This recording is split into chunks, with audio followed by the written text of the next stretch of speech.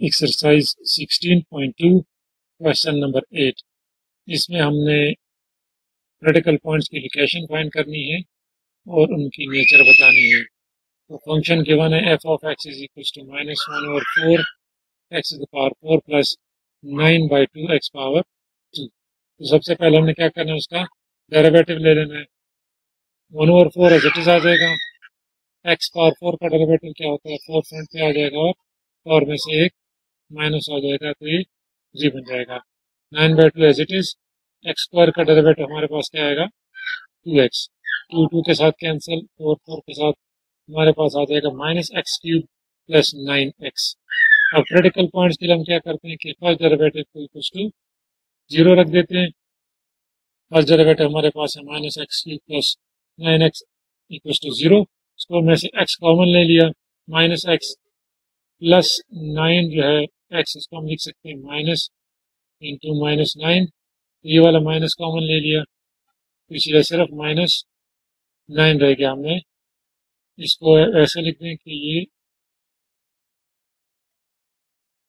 -x into 9 into -9। ये -9 रह गया, -x हमने कॉमन ले लिया। अब एक दफ़ा -x इक्वल टू 0 है या फिर ये चीज़ इक्वल टू 0 है, तो x इज इक्वल टू 0 दोनों साइड पर अगर माइनस से मल्टीप्लाई कर दें और x square is equal to 9, that means कि x इज इक्वल टू +-3 जब हम इसका स्क्वायर रूट लेंगे दोनों साइड्स में। अब 3 पॉइंट्स हमारे पास है, 0 +3 एंड -3।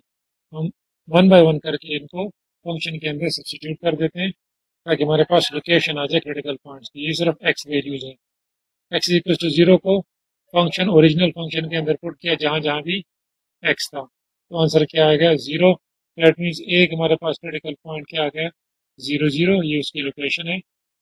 अब x -3 था हमारे पास, वो फंक्शन के अंदर x की जगह पे जहाँ जहाँ पे x था वहाँ पुट कर दिया, तो सिंप्लीफाई किया, सॉल्व किया, तो आंसर आ गया 81/4। तो ये हमारे पास x, ये उसकी y वैल्यू, ये दूसरा क्रिटिकल पॉइंट आ गया, ये उसकी लोकेशन है। तीसरा हमारे पास x इक्वल टू 3 है, उसको फंक्शन में x की जगह पे पुट कर दिया, एग्जैक्टली ऊपर की तरह सिंप्लीफाई किया, तो आंसर हमारे पास क्या आएगा, 81/4।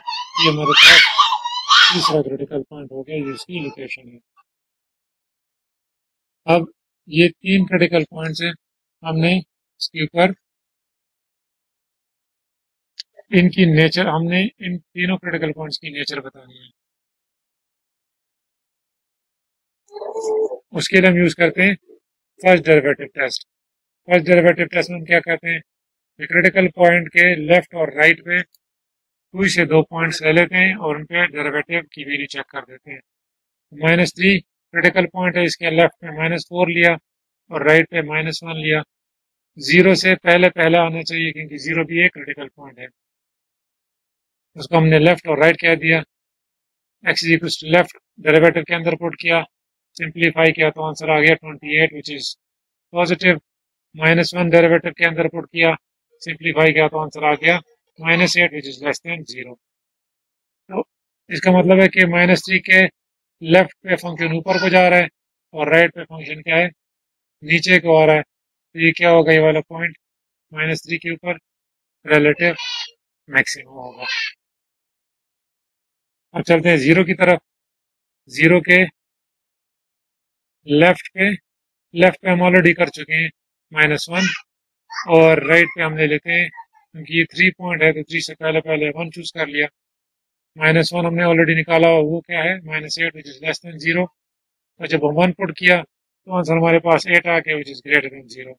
इसका मतलब है कि 0 के लेफ्ट पे डिक्रीजिंग है, राइट पे इंक्रीजिंग है, तो 0 पे क्या है, रिलेटिव मिनिमम।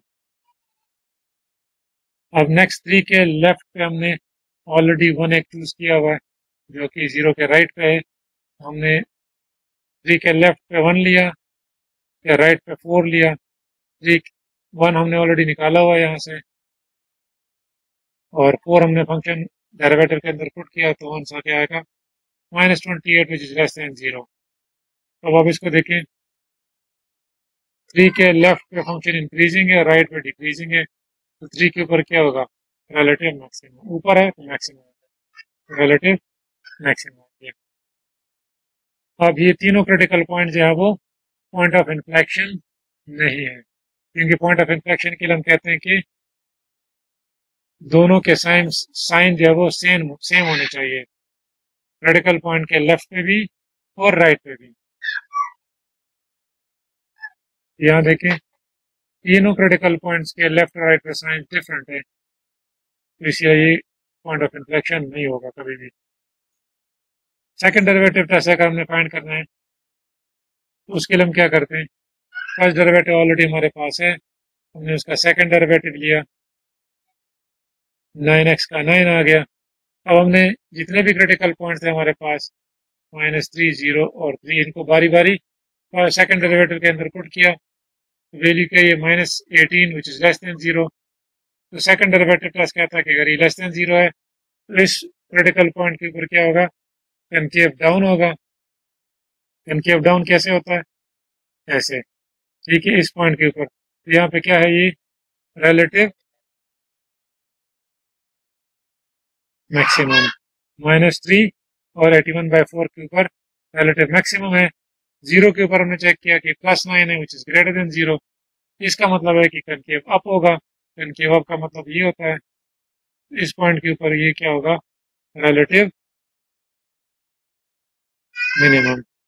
और 3 के ऊपर अगेन नेगेटिव आ रहा है, negative means concave down, that means कि इसके ऊपर भी क्या होगा, रिलेटिव मैक्सिमम। तो आप इसी तरह सेकंड डेरिवेटिव टेस्ट से भी रिलेटिव मैक्सिमम और मिनिमम फाइंड कर सकते हैं, और फर्स्ट डेरिवेटिव टेस्ट से भी।